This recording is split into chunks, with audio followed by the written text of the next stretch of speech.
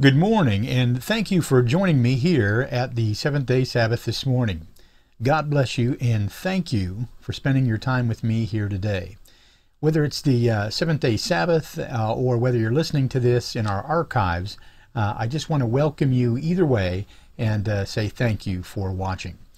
Today we'll be tackling a theology and or a doctrine that's completely 360 degrees away and apart from the Word of God in so many different ways that it's hard to even count. For those of you who don't know or have never heard of replacement theology, let me take just a moment here and try to give you a short description of just what replacement theology is and what its beliefs are. Replacement theology essentially teaches that the church, or the body of Christ overall, has replaced the Jews and Israel as God's chosen people. There now seems to be two divided camps concerning the Gentile church and the people of Israel, or the Jews. One camp, or train of thought, is that the Gentile church has replaced Israel, and this is known as replacement or covenant theology. And the other camp, or train of thought, is that the church is completely different and distinct from Israel, and that is considered dispensationalism or premillennialism. Replacement theology teaches that when it comes to all of the promises of God, that the church has now replaced Israel. Replacement theologists believe that wherever you see the word Israel, that you can just take out the word Israel and replace it with the church, and that is no longer, and that it no longer includes Israel and the Jews.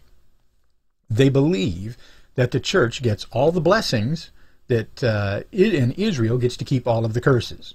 Replacement theologists believe that Israel has no future in God's plan. They have no future in the land of Israel, and that prophetically it doesn't matter that they've become a nation again after 2,000 years and have fulfilled the prophecies of God in the Word of God. Now, as long as Israel was not a nation, this theology and this way of thinking did fairly well, because not many other than the Jews who studied the Torah knew or understood the prophecy that Israel would once again become a nation. You see, before 1948, there was no Israel. So the church assumed that the promise of our forefathers, like Abraham, Isaac, and Jacob, were meant for us, the Gentiles, and that the Jews and the 12 tribes of Israel were now excluded from the promises of God because God had divorced her altogether. But when God restored Israel, as the prophecy said that he would, and made her a nation again back in 1948, those who studied the Torah or the Old Testament knew he would. That kind of blew a hole in the whole replacement theology doctrine. But more importantly, anyone who really reads their Bible can know and understand that there's been no replacement of Israel. Israel is the root of the olive tree that the Gentiles have been grafted into. And we'll prove that to you as we move along here today. Now, when I say our church fathers, or say you hear of church fathers, or someone speaking of our church fathers, what names do you automatically think of? When you hear someone talking about the church fathers, what names actually pop into your mind? I can automatically know and understand and think of our church fathers as being Abraham, Isaac, and Jacob. I think of Rabbi Yeshua, also known as Jesus in the Greek. I think of Rabbi Shaul, also known as the Apostle Paul. I think of David, Noah, the apostles, and our biblical church fathers. But some people have a different idea about who their church fathers are.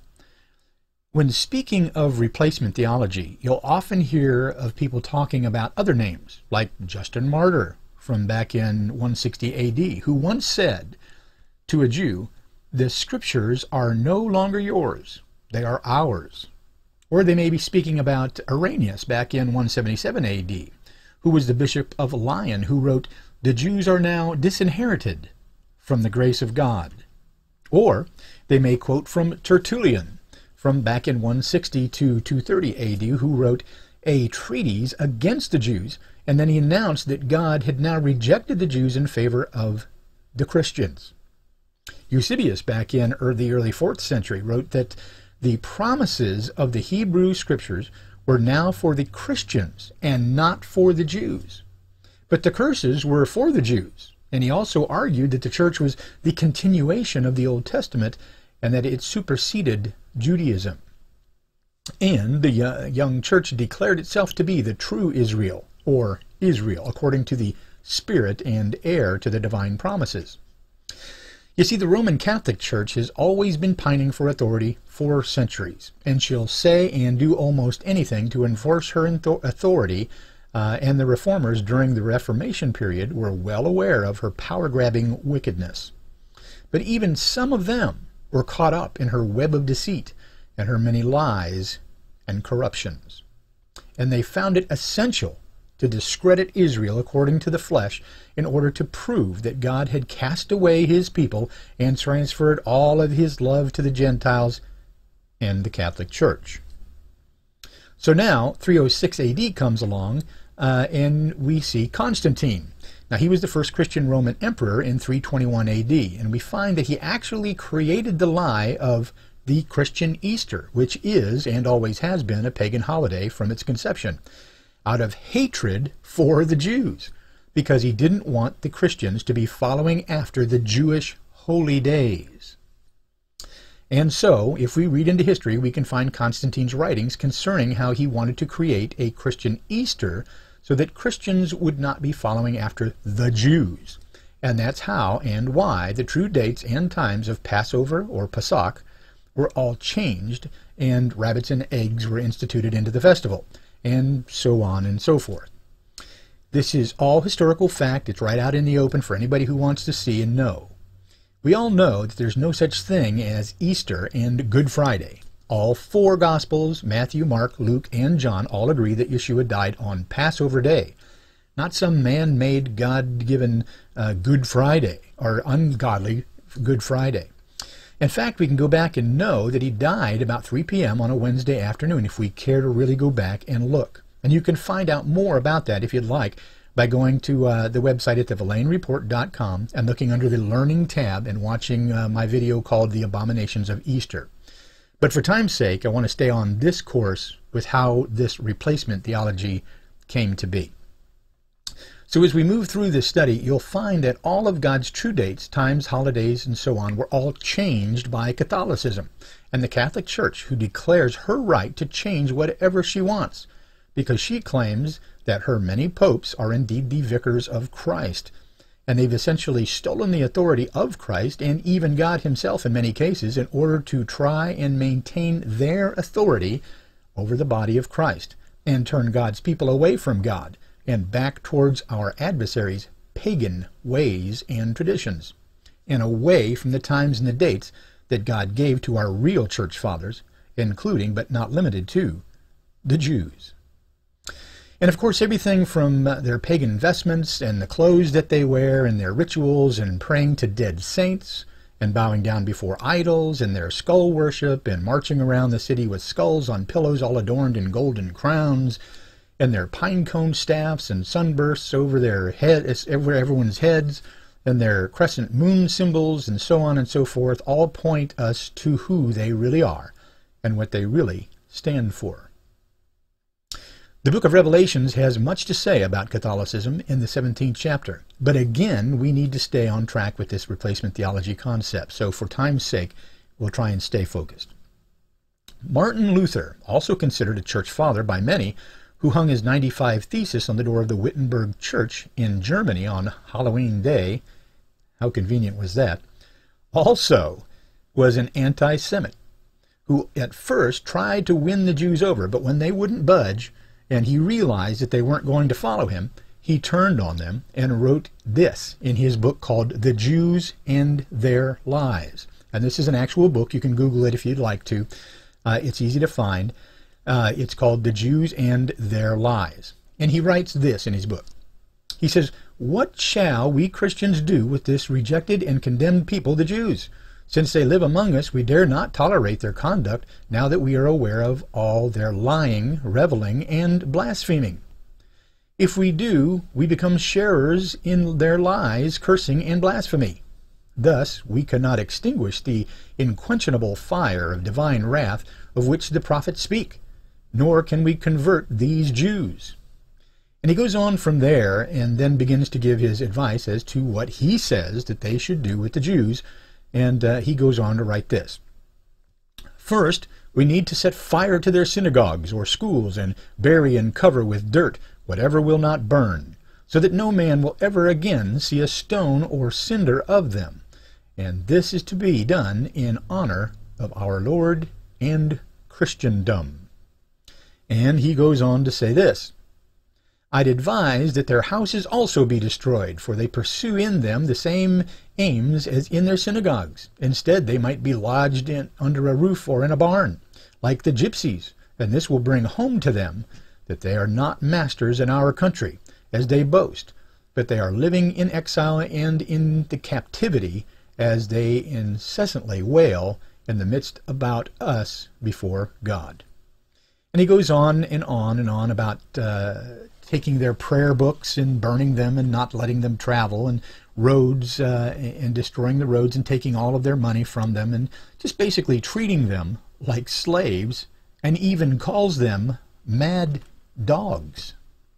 So we can know and understand that Martin Luther was a mad anti-Semite with the intent to do everything short of murdering the Jews. Now, when we hear all this talk about church fathers, this and the church fathers that, I think it's pretty important to remember what the words in our red letter Bibles tells us. In other words, what the words of Yeshua says with his own breath, with his own words, with his own tongue, when he said this in Matthew 23:9. He said, "And don't call anyone on earth your father, because you have only one Father, the one in heaven. Nor are you to be called teachers, because you have only one teacher, the Messiah. The person who is greatest among you must be your servant. Whoever exalts himself will be humbled, and whoever humbles himself will be exalted." Let me ask you this. How humbled does the Pope look as he sits in his throne of gold and his decrepit crozier staff in his hand and the pine cone embedded in it that belongs to paganism, and his crowns of jewels and purple and scarlet robes all wrapped around him? Jesus said this in Matthew 23:13. He said, "How terrible it will be for you, scribes and Pharisees, you hypocrites! You shut the door in the kingdom of heaven in people's faces. You don't go in yourselves, and you don't allow those who are trying to enter in. How terrible it will be for you, scribes and Pharisees, you hypocrites," he calls them for a second time. "You devour widows' houses and say long prayers to cover it up. Therefore, you will receive the greater condemnation. How terrible it will be for you, scribes and Pharisees, you hypocrites," a third time he calls them. "You travel over land and sea to make a single convert, and when this happens, you make him twice as fit for hell as you are." Pretty harsh words for the popish leaders of his day, wouldn't you say? Once again, the Bible tells us that there's nothing new under the sun. What's happening today has already happened. You can read that in Ecclesiastes 1:9. There's nothing new or different today than there was 2,000 years ago. The same Sadducees and Pharisees still exist in today's world. And we can know who they are if we'll just go back and look at our history books to match them up to Scripture. It was the Roman Catholic Church that said that the Jews cannot live among us as Jews. And being the biggest church in the world, the nations just fell in line with her, and the Jews have just been kicked around the earth for centuries. And all Hitler had to do was just fulfill what the Roman Catholic Church had already said, that the Jews cannot live among us. Now, for those who believe in replacement theology, and who believe that the Gentiles have replaced the Jew, and that God has divorced Israel altogether and all of the Jews, I want to turn to the Word of God and the written Scriptures so that we can get a clear and unadulterated picture of what the truth is concerning this replacement theology. I want us to hear what's told in the Scripture from Matthew 15:23-28, and I want you to think about what you hear in this Scripture. Matthew 15:22. And behold, a Canaanite woman from that region came out and was crying, "Have mercy on me, O Lord, Son of David. My daughter is severely oppressed by a demon." But he did not answer her a word. And his disciples came and begged him, saying, "Send her away, for she is crying out after us." But he answered, "I was sent only to the lost sheep of the house of Israel." But she came and knelt before him, saying, "Lord, help me." And he answered, "It is not right to take the children's bread and to throw it to the dogs." She said, "Yes, Lord, yet even the dogs eat the crumbs that fall from their master's table." Then Jesus answered her, "O woman, great is your faith. Be it done for you as you desire." And her daughter was healed instantly. So what do we hear Yeshua saying in this Scripture? Very clearly and very openly, he says, "I was sent only to the lost sheep of the house of Israel."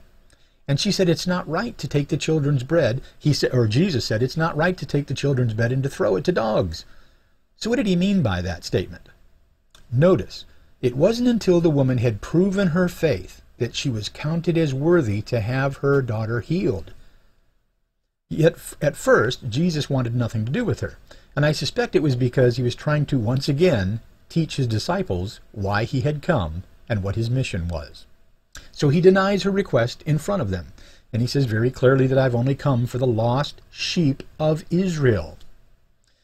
But when she falls at his feet in front of the apostles, and she says that even the dogs eat the crumbs that fall from their master's table, she automatically is grafted into the olive tree that Paul speaks about in Romans 11. And we'll talk about that in just a moment. Once she confessed with her tongue that she had the undying faith to believe in him and brought herself low before him and even before the house of Israel, she became part of Israel. And I'm going to prove that to you in Romans 11. So let's go there now. Now, we're going to take a look at the whole chapter of Romans 11. And it's not all that long, but every single Christian should hear, know, and understand what's being said in this Scripture. So if you've never heard it before, please take the time to listen to this. This chapter of the Bible is so significant and so revealing that it's just that important. Simply put, every Christian should have this in their hearing. And to be clear, this is the message that Yeshua came to die for on the cross. Not just for the Jew or the Gentile, but for his church. And his church is made up of both Jews and Gentiles who were grafted into the olive tree of Israel. I'm going to say something very profound to you here today, and I hope and I pray that you can actually grasp what I'm about to say, and that you have the eyes to see and the ears to hear and understand what I'm about to say. If you are a Christian, then you are a Jew. And if you are really a Jew, then you are a Christian. Now, I want to stop just for a moment, and I want to let that sink in just for a moment. Let's just break that statement down for those who are getting a headache and have just been short-circuited. Yeshua, Jesus in the Greek, was a Jew. Your Savior came out of the house of David, who was a Jew. You are part of the body of Christ, who is a Jew, and came out of the house of Judah. They called him Rabbi Yeshua. Are we starting to get a clear picture of the first half of the statement? If you are a real Christian and part of Christ, then you already know and understand that you are a Jew. And we'll solidify that as we move through the Scriptures and cement that in your mind and in your heart as we move forward. But I also want to address the last half of that statement. If you are a real Jew, then you are a Christian, because you're already fully aware of who your Messiah is. So in order for a Jew to become a real Jew and accepted by God and become part of the Israel, he must have the knowledge of truth and have accepted Yeshua, Jesus in the Greek, as his Messiah. So once again, a real Christian is a Jew, and a real Jew is indeed a Christian. Why? Because they are one in the same. They are both the body of Christ, and they are both part of the olive tree known as Israel. So the question then bears, what is the olive tree? God has always referred to Israel as the olive tree, from clear back in Jeremiah 11:16. If we read Jeremiah 11:16, it says this, it says, "The Lord once called you a green olive tree with beautiful shape and fruit." And we can go back through all kinds of scriptures that point to Israel as being the olive tree. But for time's sake, we'll just stop at this one example. Now, with all of that knowledge in our minds, we can now move into Romans 11 and better understand what's being said. So let's dive into the Scriptures to prove that replacement theology is indeed a false doctrine, and so that we can know and understand through Scripture that the Gentiles have not in any way, shape, or form replaced God's first love, who is and always has been Israel. Let's begin. Romans 11:1. So I ask God, has God rejected his people? Has he? Of course not. I am in Israel myself, a descendant of Abraham from the tribe of Benjamin. Now this is Paul speaking, and he is speaking to the Jews and Gentiles here. And there is a big conflict between, and a battle going on between the Jews and the Gentiles, and there is a certain amount of Jewish, or a Jewish sect called the circumcision group, and they were following Paul around, always badgering his new converts, telling them that they had to be circumcised and all this other kind of stuff. And there was a battle going on between these new Gentiles that were being grafted into the olive tree of Israel. So with all of this conflict going on, Paul is now trying to get them to understand that they are all part of the olive tree, but that the Jews are the root of that olive tree. And it's important for the Gentiles to remember this. So at any rate, we're going to go ahead and continue on. And we have to remember also that Paul indeed was a Jew. Okay, he was a Christian killer in the beginning before he was struck down in the road on his way to Damascus. And that's when Jesus knocked him off his horse, struck him blind, and said, "Why do you persecute me, Paul?" And then Paul becomes an apostle. So this is a little bit of a history about the Apostle Paul, if you did not know these things. So again, Paul being a Jew, but he is an apostle to the Gentiles. And he says that as we go forward. Let's listen to what he says. He says, "I am an Israeli myself, a descendant of Abraham from the tribe of Benjamin. But God has not rejected his people whom he chose long ago. Do you not know that the Scripture says in the story, what the Scripture says in the story about Elijah when he pleads with God against Israel?" Now I want to stop right here for those of you who don't know the story of Elijah. Now again, many people do not read their Old Testament, and if you do not read your Old Testament, you do not know the story of Elijah. Elijah was a man of God. It was one of the people in the Bible that God actually came down to earth and picked up. He did not die. He was taken by God. So again, Elijah, a very powerful man of God. And if you'll remember in your Old Testament, for those of you who have read the Old Testament, Elijah had done battle with the god Baal. And the Israelites were burning their children in the fire and worshiping this false god Baal. So Elijah came and he set two piles of wood and two sacrifices. He told the followers of Baal, "You You set up a stack of wood and sacrifice a bull. I'll set up a stack of wood and sacrifice a bull, and we'll see whose God can start the fire. And of course, the god Baal could not start the fire because there was no god Baal. It was a fake god. But Elijah had them dump water on his pile of wood 3 times, and there was a little river kind of going around the wood pile of Elijah. Elijah prayed once to God, and he sent fire down from the sky that completely burned up that wood, burned everything there, licked up all the water, and turned it completely into ashes. And then Elijah called for the priests of Baal to be eliminated. And they were. And there, of course, this is a great big long story about what happened to Elijah. But the king, who hated Elijah and was also worshiping Baal, chased Elijah in his chariot. Of course, Elijah outran the chariot. And we find Elijah now very disheartened after all of this had taken place. So he's talking to God, and he says this. He says, "Lord, they have killed your prophets and demolished your altars. I am the only one left, and they are trying to take my life." But what was the divine reply to him, Paul asks? "I have reserved for myself 7,000 people who have not knelt to worship Baal." So it is, at the present time, there is a remnant chosen by grace. But if this is by grace, then it is no longer on the basis of actions. Otherwise, grace would no longer be grace. What then does this mean? It means that Israel failed to obtain what it was seeking, but the select group obtained it while the rest were hardened. As it is written, to this day, God has put them into a deep sleep. Their eyes do not see, and their ears do not hear. Okay, now what's Paul talking about here? Paul is talking about the Jews. Many of the Jews refused to believe in Yeshua as their Messiah. So it says very clearly, Paul says that God has put them to sleep, in a deep sleep, and their eyes do not see, and their ears do not hear.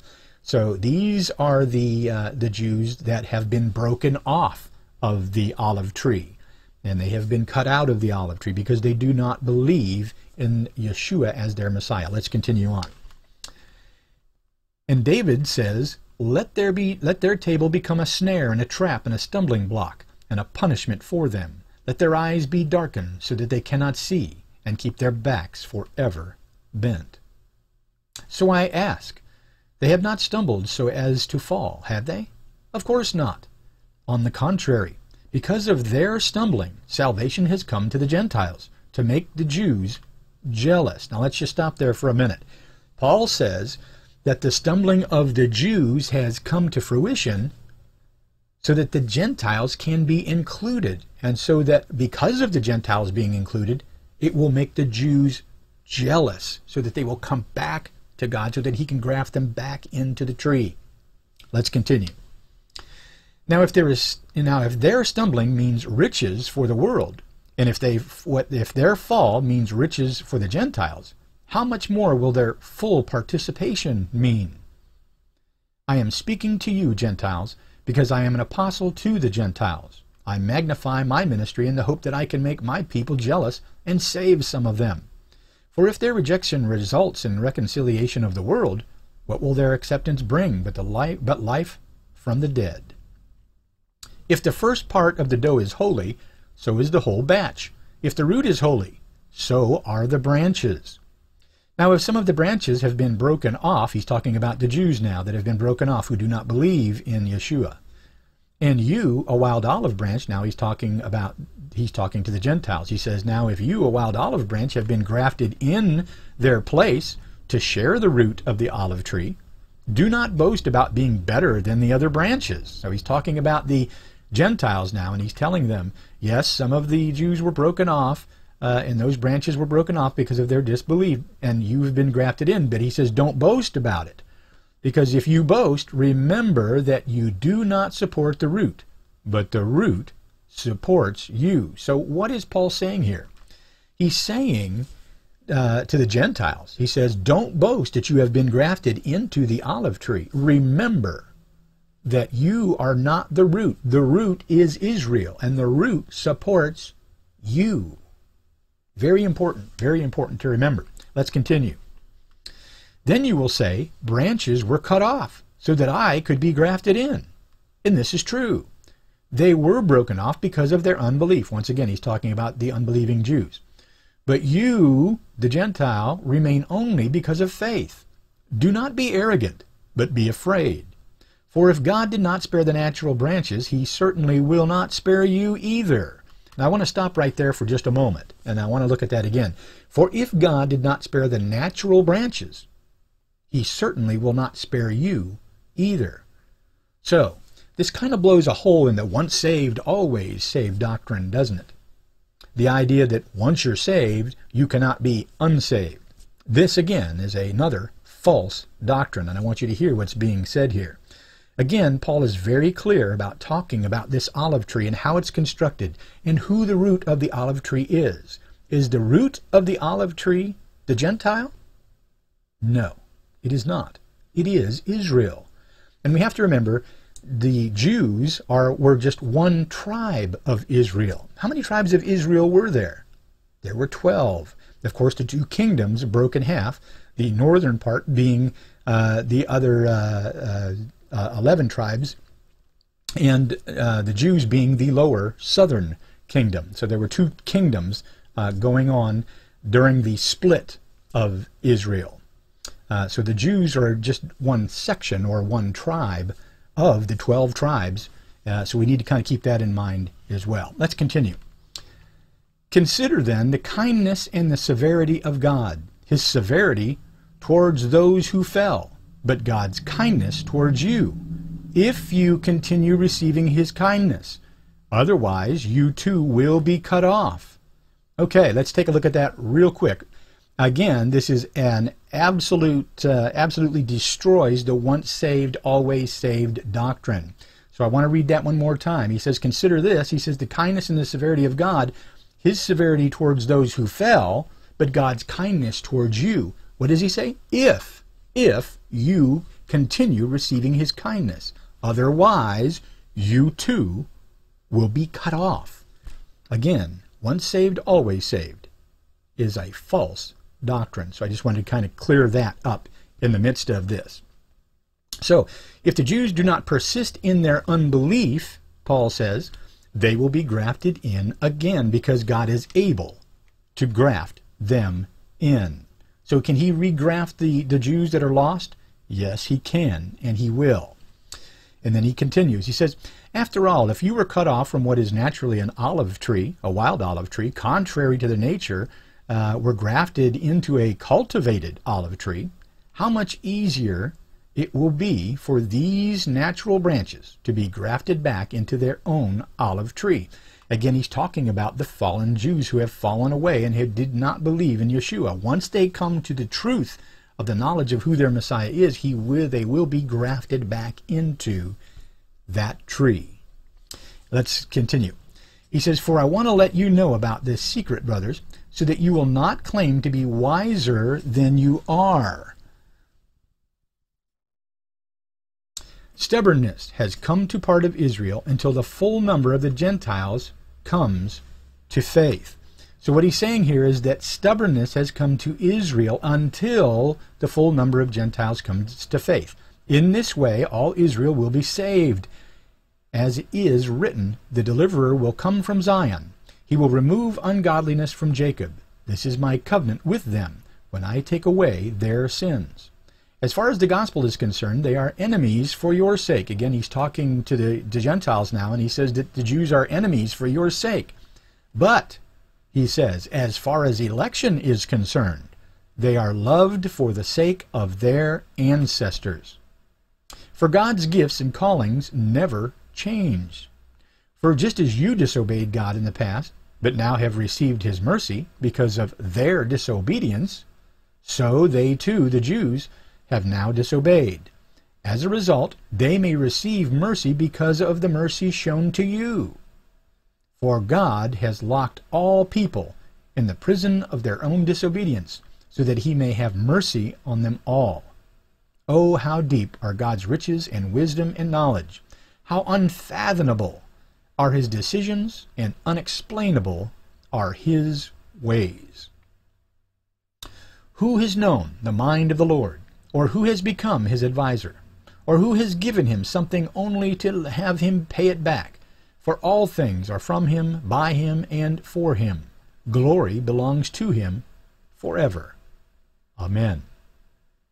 So once again, there is no real Christian who is not a Jew, and there is no real Jew who is not a Christian. Paul tells us very clearly in Galatians 3:28. He says, because all of you are one in the Messiah Jesus. A person is no longer a Jew or a Greek, a slave or a free person, a male or a female. And if you belong to the Messiah, then you are Abraham's descendants indeed, and heirs according to the promise. And again, just a few verses back in the same book of Romans, Paul tells us this in Romans 10:12. He says, there is no difference between Jew and Greek, because they all have the same Lord, who gives richly to all who call on him. So, we can conclude that all these Catholic Church fathers like Martin Luther and Justin Martyr and Tertullian and Eusebius were all wrong concerning their anti-Semitic trash-talking theology. Not to say they were wrong in everything, but it should be clear that if these historical men who were called Church Fathers and are so highly esteemed by so many people today can be wrong, then there's a lesson to be learned here. When we get away from the Scripture of the Bible and we think in our own carnal minds that we know best, and we begin to let our own prejudices rule our carnal thinking, we are easily led astray by our adversary, who is prowling around like a lion looking for someone to devour. If these prejudiced men, or prestigious men, who were so well revered, can all be wrong, and they can all be led astray, we also are in danger of our adversary's deceptions, and therefore we need to put on the full armor of God written about in the book of Ephesians 6:10. The breastplate of righteousness, the belt of truth, the shield of faith, the helmet of salvation, and the sword of the Spirit. These things will help us to stand in the evil day, which is today. The Word of God should be read daily. And this does not mean that going to church and sitting in Sunday worship service and listening to whatever a man behind the pulpit says and just believing everything without question is following God, because it is not. Once again, Matthew 23:9, and call no man your father upon the earth, for one is your Father which is in heaven. Neither be ye called masters, for one is your master, even Christ. But he that is greatest among you shall be what? Your servant. And he whosoever shall exalt himself shall be abased, and he that shall humble himself shall be exalted. Is that clear enough for us to understand? We are commanded, each and every one of us, to study to show ourselves approved. 2 Timothy 2:15, study to show thyself approved unto God, a workman that needeth not be ashamed, rightly dividing the word of truth. But shun profane and vain babblings, for they will increase unto more ungodliness. Yeshua commands all of us to accountability. In the end, we won't be able to stand in front of God and say, Pastor Bob or Pastor Mike or Pastor Sue or Betty or Tim told me this or told me that. We won't be able to blame our ignorance on anyone else but ourselves. We, who preach the Word of God and its truth, should be encouraging everyone not to believe a word that we say without checking it out for themselves. Because in the end, I cannot save you, not with any teaching, not with any mercy or grace or salvation of my own. There is one name given under heaven or upon the earth by which men can be saved. And that name is Yeshua, Jesus in the Greek. And there is no other. And any man who builds himself up to be exalted will be brought low, and they will be humbled. But he that is greatest in the kingdom will be your servant, not your father, not your master, not your Savior. Oh, but Pastor V, I know my pastor. I've known him all my life, and he's a good man. And I just know that he's right. My whole family has served in his church for generations. If you have checked the fruits of this man and have studied to show your own self approved, and if you have found no variation from the truth that he preaches, then good. He is acceptable and a good man of God. But if you haven't even read your Bible for yourself, how can you say your church leader is just preaching the truth in the eyes of God? How can you know the fruits of this man that you're listening to and trusting with your salvation and with the salvation of your family if you don't even know the Bible and the Scriptures for yourselves? Patent leather shoes, a three-piece suit, and a leather-bound Bible are exactly what a wolf in sheep's clothing looks like. In the end, it's not commanded that we bow down to a church father or a pastor or a man on earth. We have one Father who is in heaven and one Master who is the Christ. There is no other. Knowing these things will keep us under the blood of the Messiah and the grace and the mercy of his salvation. Always wearing the full armor of God for ourselves will help us to stand in the evil day. It doesn't say, hide behind your pastor's armor, or let the pastor wear the armor. You can't outrun our adversary. The day that we think we can outrun a lion is the day we lose our salvation. We need to put on the full armor of God. Protect your salvation, because without your salvation, you can't teach others how to save theirs. Replacement theology is just another man-made doctrine created to lead the body of Christ away from God and to create division among his people. One of the most important things to remember is that the Old Testament often includes Gentiles, and even in the lineage of Jesus, there were Gentiles. Remember Ruth, a Moabite woman, a Gentile, who returned to Bethlehem with her mother and her mother-in-law, I should say, Naomi, who was a Jew. And Ruth, who was a Gentile, said, "Your people shall be my people, and your God my God." Ruth, who was a Gentile, became the great-grandmother of King David. So remember, even in the lineage of Jesus, there were Gentiles. Clear back in the book of Exodus, Gentiles were included in the Israelites if they chose to follow them, and they were grafted into the tree. Clear back in the book of Exodus, we can find this. So we can know through this scripture, as well as many others in the Old Testament, that the Israelites included both Jews and Gentiles, even before the death, burial, and resurrection of Jesus Christ. Gentiles who knew God were grafted into the Israelites, clear back in the Old Testament as far as the book of Exodus. Romans 3:22, even the righteousness of God through faith in Jesus Christ for all those who believe, for there is no distinction. Romans 9:24, even us whom he hath called, not of the Jews only, but also of the Gentiles. Romans 9:25, as he says also in Hosea, I will call those who were not my people, and her who was not beloved, beloved. And it shall be that in the place where it was said to them, you are not my people, there they shall be called the sons of God. 1 Corinthians 12:13, for by one Spirit we were all baptized into one body, whether Jews or Greeks, whether slaves or free, we were all made to drink of one Spirit. Galatians 3:28, there is neither Jew nor Greek, there is neither slave nor free man, there is neither male nor female, for you all are one in Jesus Christ. Ephesians 3:6, the Gentiles are fellow heirs and fellow members of the body and fellow partakers of the promise in Christ Jesus through the gospel. Through these and other scriptures, we can know and understand that there is no replacement going on here.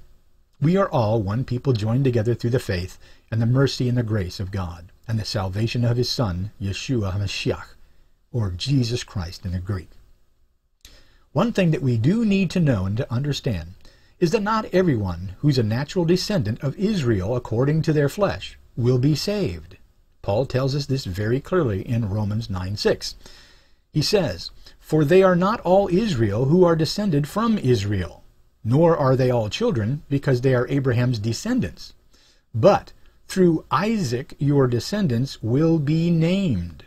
That is, it is not the children of the flesh who are children of God, but the children of the promise are regarded as descendants. In other words, just because you're a natural-born descendant of Israel, or the Jews does not mean that you're part of the body of Christ. Doesn't mean you're a real Jew, and included in his salvation. You must accept him as your Messiah in order to be counted as part of the body. And no matter Jew nor Greek will be part of the same olive tree if you believe in the salvation of Yeshua. So there we have it. Replacement theology, debunked, dethroned, and destroyed by the Word of God and the truth of his unfaltering Word. If you don't have Yeshua in your life, you'd better get yourself into the olive tree in a hurry. The time is nearer now than when we first believed, and the days are short, and the hour is near. Don't allow yourself, your family, and your children to be left out in the cold. There's no sense in it. Come now and take the greatest gift ever given while you still can. I'm Pastor V. I'd like to thank you so very much for spending your time with me here today, and I pray that the grace and the peace of God would be with you and your family, and the protection of God also. I'll be looking forward to seeing you on the next Seventh-day Sabbath. God bless.